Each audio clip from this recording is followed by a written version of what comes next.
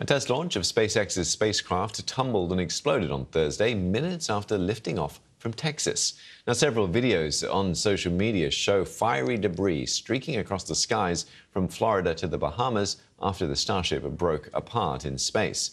The debris is delaying and diverting flights at 4 major Florida airports, but the Federal Aviation Administration has now lifted ground stops for flights departing from Miami, Fort Lauderdale, Orlando, and Palm Beach.